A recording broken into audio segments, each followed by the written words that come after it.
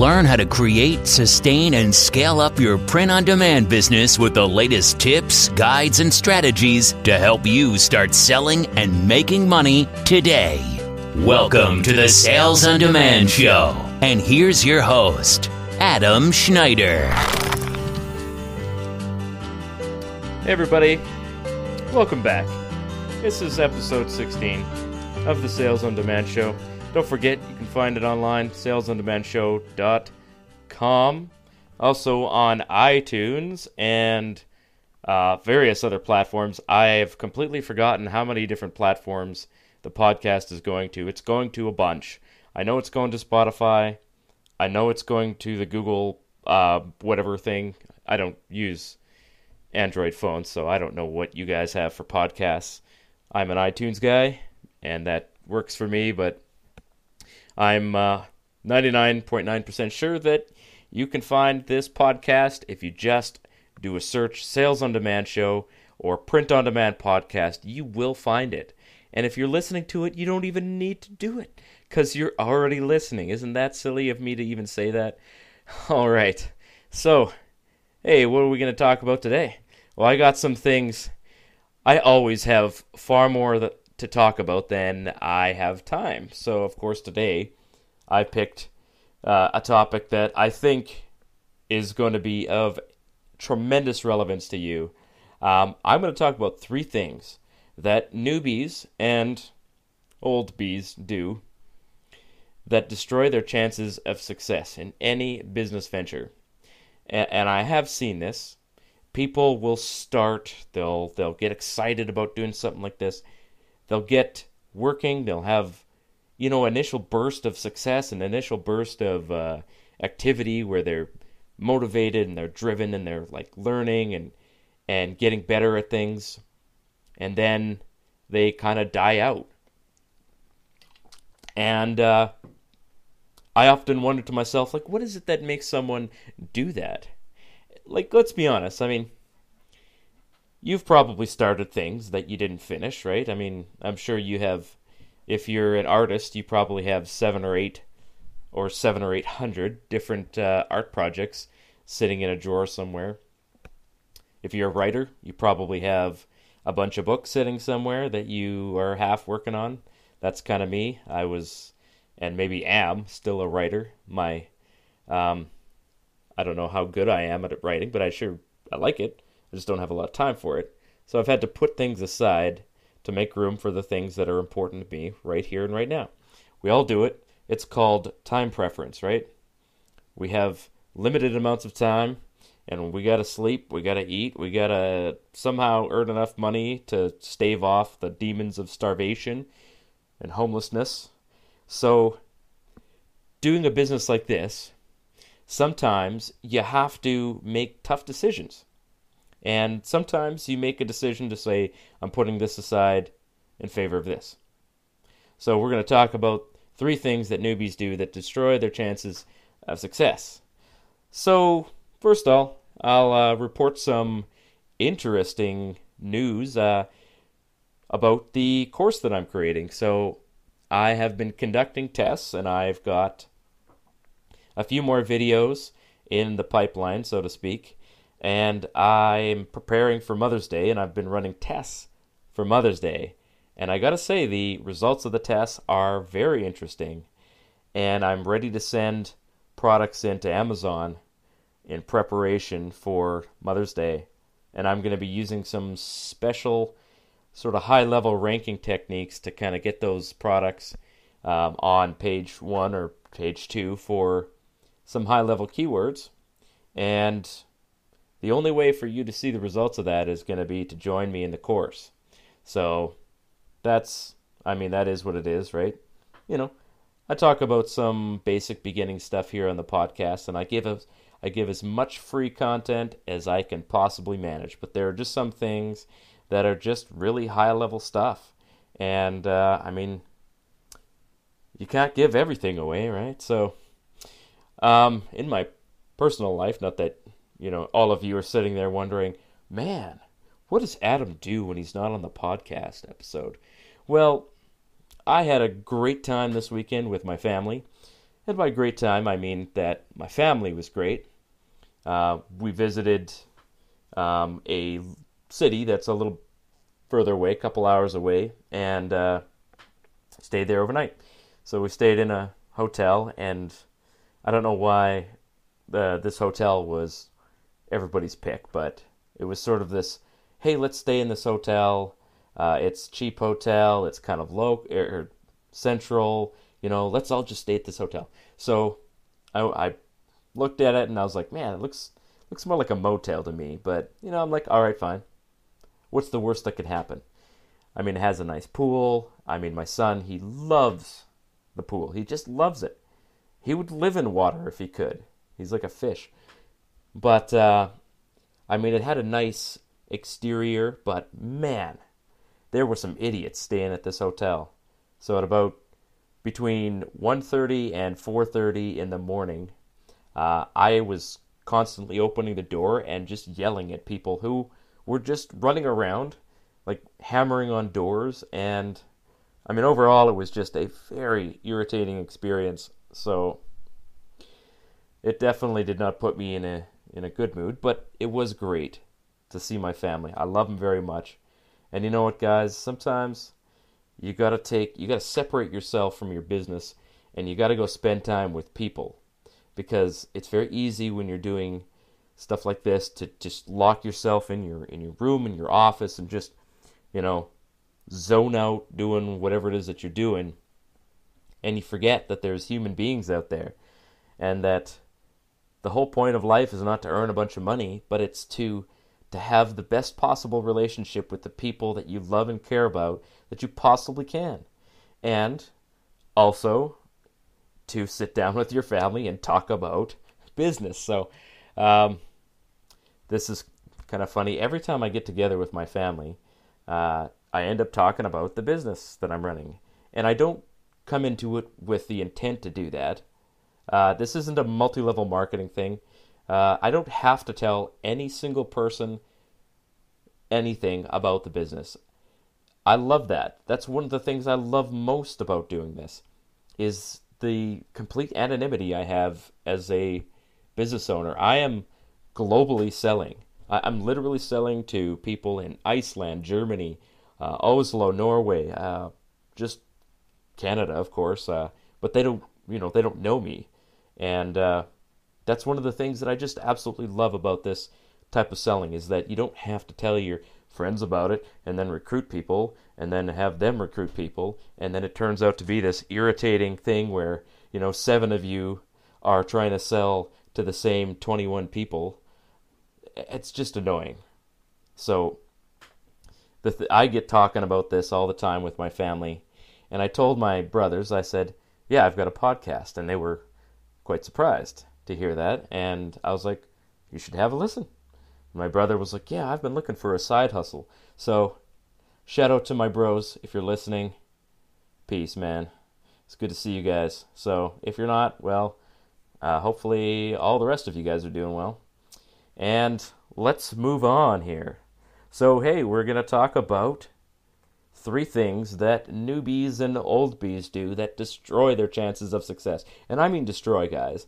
I don't mean things that hold you back. I mean things that absolutely annihilate your mental motivation, your mental state of mind, and stop you from becoming successful.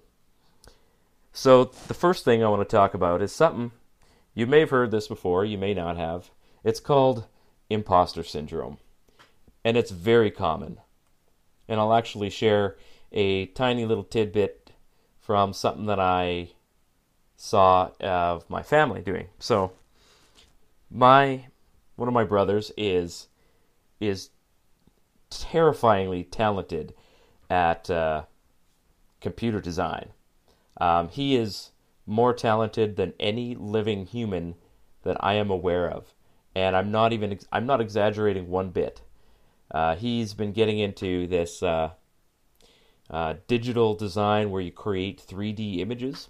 So he printed out and gave my grandfather for his birthday one of these 3D images that he created, and I looked at it and I thought, this can't be a 3D image. It looked like an espresso coffee maker, with a couple of cups of coffee beneath it, and every detail was just as vividly lifelike as if it were a professional studio photo, and not one single element of the image was real.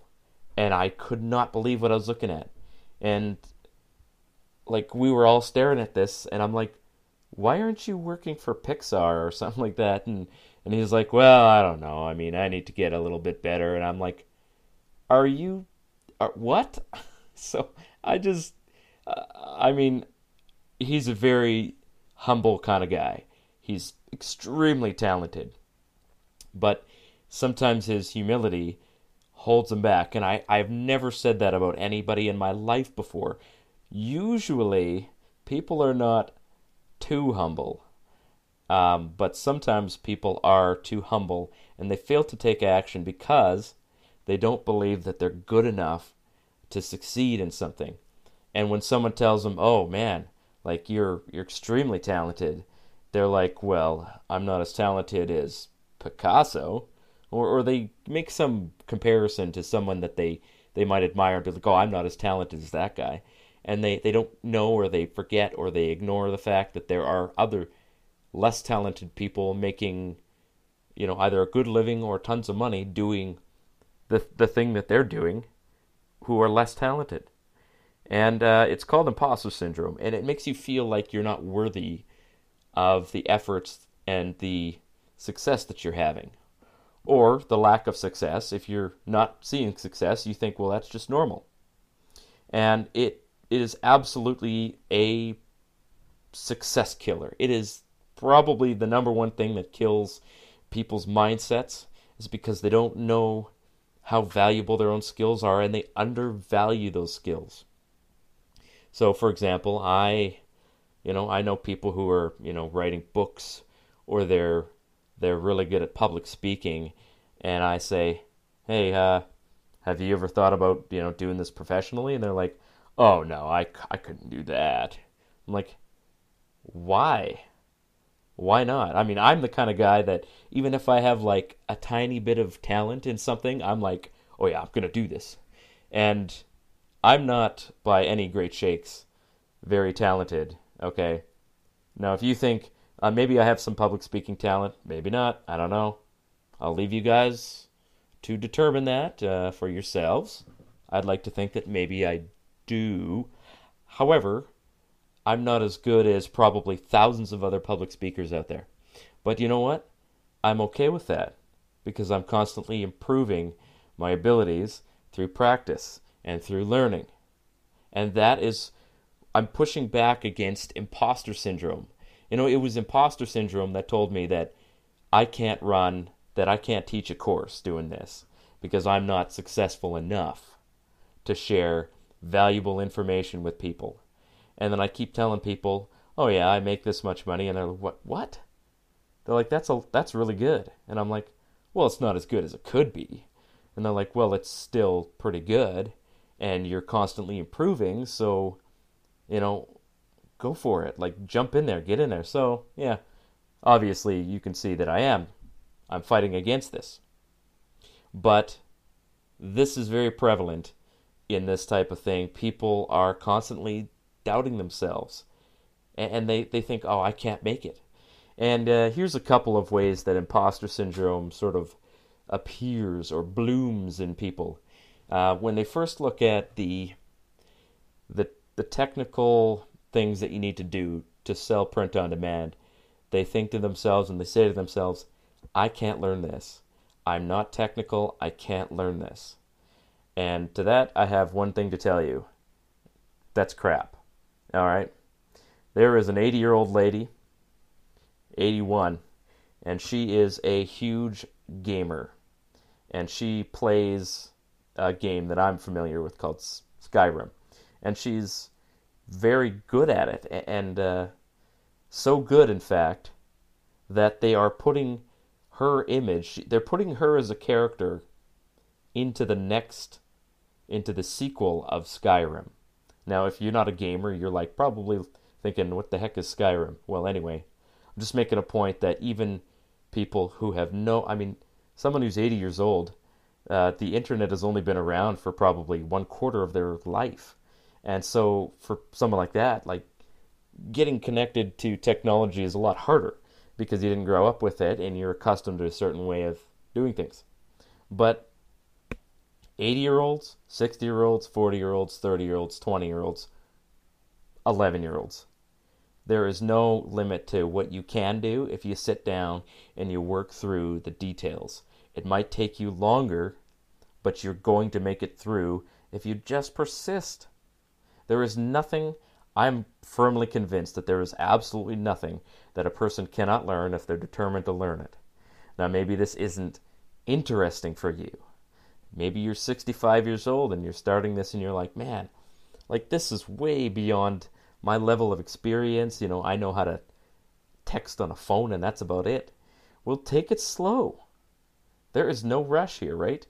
I mean, somebody who's 65, you already know better than most young people that there is only one destination for a human being, and that is that someday you're going to die, and there's no rush to do anything. And don't let other people rush you into it by you looking at what they're doing and seeing their success and thinking that you somehow are stupid or not good enough because you're not succeeding as quick as they are. That's one thing that I have to work on. I look at other people's success. Maybe someone's only been doing this for a year and they're just killing it on some platform like Etsy or Amazon. And I'm like, well, it's taken me 2 years to reach this point. So, I mean, why am I so stupid? But everybody develops at a different rate. I mean, we should all know that by now. We've seen enough Reading Rainbow and all these little kid shows on TV. Like, come on, take the lesson, learn it. All right, so the second thing that newbies and old bees do that will destroy their chances of success in pretty much any business is they fail to push themselves and they become comfortable. And I don't think that this is necessarily a terrible thing, but it is definitely something that I don't do.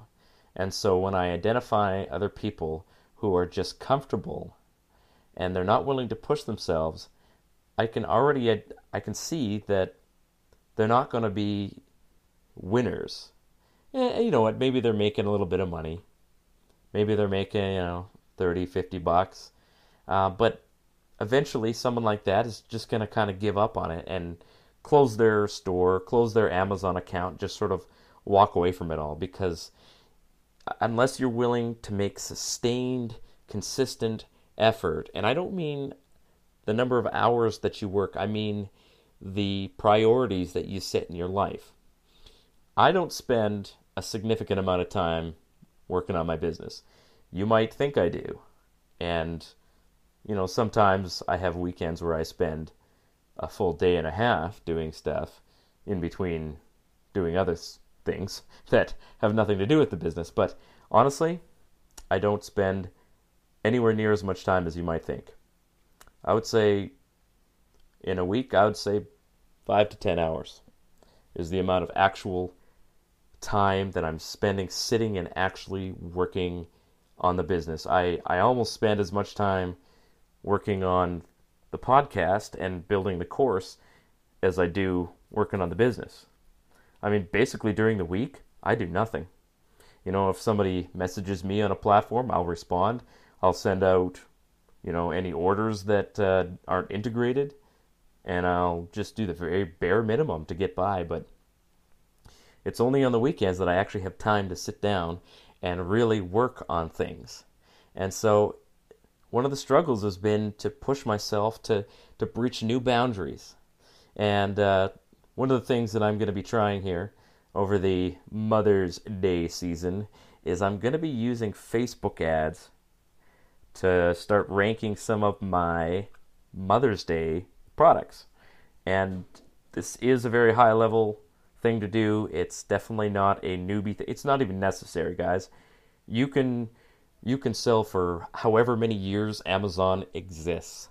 I don't know how long Amazon will exist, but you can go your entire life and never use Facebook ads to rank your products. But I like to try things that are hard, and I like to try things that other people aren't doing, because those are the things that give you an edge in this business.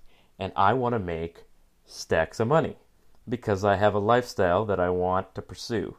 Not that I want to be, driving a nice car, but I would like to pass on a business to my kids.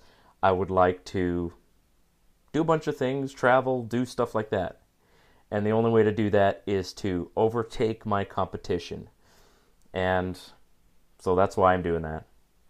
So that, if you missed that, that is failing to push yourself beyond your current limits, okay? Now, maybe you're doing this slowly, but you should be doing it bit by bit. So instead of running away from new information, dive in there and learn something that you didn't know. So if you've never heard about how to do Facebook ads, it's going to be part of the course.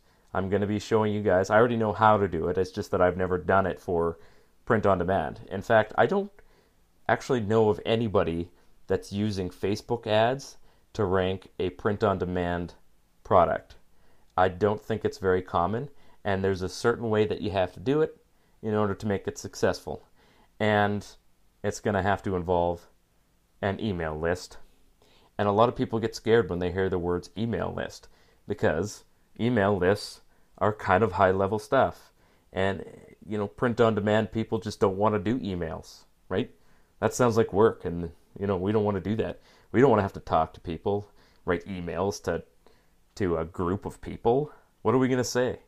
So I'm going to be working through that, guys, and I'm going to be giving you a framework in this course on how to build an email list and, build and rank your products using your email list. Because why not, right? No one else is doing it. I might as well kind of figure out how to do it. So, number 3, and this, you're not going to be surprised when you hear this, but, people fall apart when things get hard. And this is probably more for newbies than old bees. Definitely the failing to push yourself is a broad thing that applies to people who have been doing this for a long time and people who are new at it. But generally speaking, the people who bail out of this in the beginning, they bail out because it's hard. And I don't mean that, it's actually that hard, because when I look at everything that I'm doing here, it's not actually that difficult. I know what I'm doing. I click this button, do that, do that, do that, do that. I know the screens, they're all familiar. But when you're new, all of that is very overwhelming. And new people, you'll see like 30 videos on a course that you're taking or something, and you're like, man, I don't even know where to begin.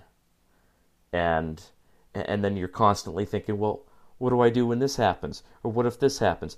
What if the product gets lost in the mail and the customer sends, an angry email to me? What do I do? So that's when people fall apart, and they just forget that the information is out there to solve every problem.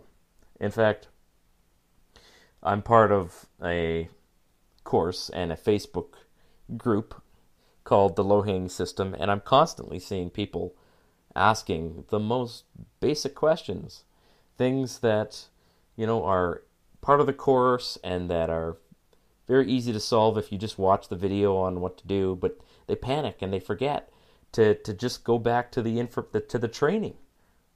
And they're asking this panic question like, what's going on? How come my product isn't being uploaded? How come this isn't working?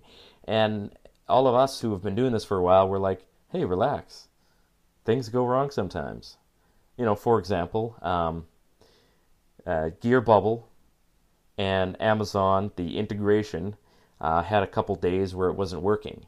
So orders from one site weren't getting pulled in to Gear Bubble, and people were panicking. They don't know what to do.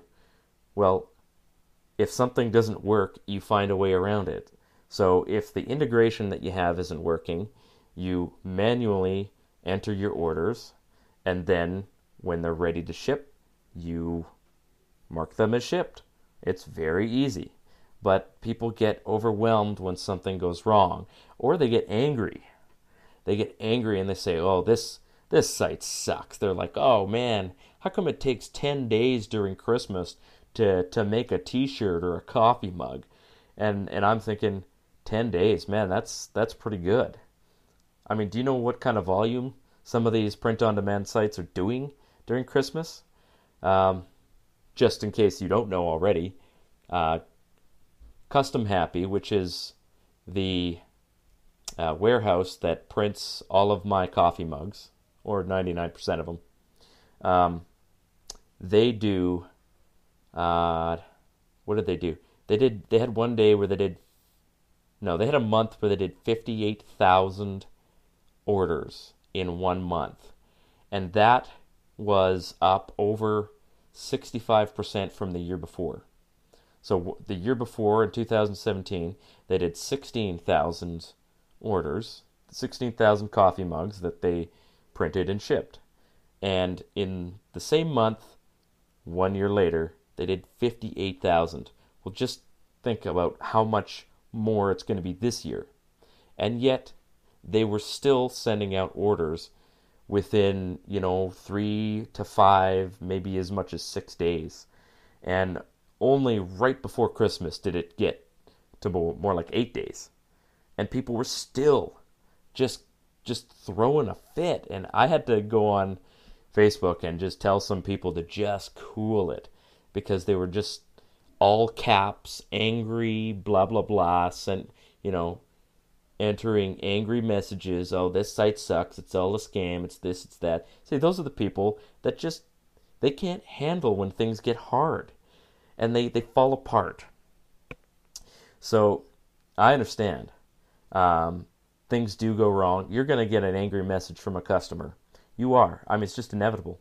I had a customer who, I don't know what happened. I had a customized product, and I shipped it to her, and she claimed that I did something wrong, and the post office where she lives threw the item out. And I was like, well, that's annoying. And she blamed me for it. And I'm like, hey, listen, I didn't do anything. And at first, I got defensive about it, and I was like, "Oh, I'm not sending you another one. You're just an idiot. You did something stupid." And I didn't say that, but I was like, "Well, I've fulfilled my obligation. What do you want me to send you, like 20 of these things, and then one of them make it through?" So, of course, she leaves a negative review, and I was like, "Oh, great." But you know what I should have done? Just resend it. You know what? It would have cost, it cost me. I ended up resending the item, and I ended up sending it priority mail at my own cost, and it arrived 1 day after Christmas, and she still sent me an angry message on Christmas Day. She's like, "You've ruined my Christmas," and blah, blah, blah. And I'm like, "Lady, I can't even handle you right now." So I had to put my phone aside and just not worry about it. And you know what? You're going to get that. You are going to get that. If you want to be successful in this business, you are going to encounter people who are just completely unreasonable, like beyond unreasonable. Like, you want to throw them off the side of a cliff unreasonable. But you know what? You have to learn to deal with that. And the only way to really learn how to deal with it is to just keep working to manage those customer expectations. So I do talk about managing customer expectations. If you look back, it's probably one of the very first few episodes that I did. And I talk about managing, your customer expectations, because print on demand is not instant, right? I'm sure there are people that think that I have a giant warehouse filled with already printed coffee mugs, but I don't. I don't have any coffee mugs in my possession whatsoever. They get printed when they order. And if the warehouse is busy, it takes a little longer. So, yeah. So falling apart when things get hard is definitely one of those things that destroy the mental ability of somebody to manage their business. So here are some ways to overcome that. Number one is manage your own expectations. Do not, okay, this is one of the problems that I have with e-commerce, is that people who get into e-commerce are being sort of deceived, and they come across these gurus. And if you don't know what a guru is, it's somebody who is trying to sell training, and they're trying to hype the training up. So they're trying to get new people to come into e-commerce, which is selling online, and they're trying to sell them on this because they're saying things like, this is the laptop lifestyle, passive income, just click button, get profit. And you know what? I am not that kind of person. I can't stand that because it sets expectations for people that are just not realistic. And, you know, to a degree, e-commerce is probably the easiest thing that you can do to earn money, but it's also the hardest thing you can do because, you know, there is nobody out there, you know, waiting to send you money. You have to create the value and sell it. Now, Amazon, Etsy, all these platforms are fantastic, and I'm grateful that they exist. But, I mean, there are hundreds and thousands of people selling on those platforms already, and they will eat your lunch if you fall apart and fail to set your expectations where they should be. You know, when you expect instant success, when you get frustrated about hijackers, when you get frustrated about copycats, when you get a takedown notice and you're like, well, this sucks, I'm out. That is what I'm talking about. Your expectations have everything to do with it. And the world is not going to hand you anything. Okay? You get that now? So, I think I've pounded that into your head enough. Hopefully some of that got in there, you know, right through the cracks in your skull. And I'm just going to keep hammering away on it until you get it. And, yeah, that's it for this episode, guys. And, again, shout out to my family if you're listening. You guys are awesome. I love you all. And we'll see you in the summertime. And for the rest of you, we'll see you next week. Cheers.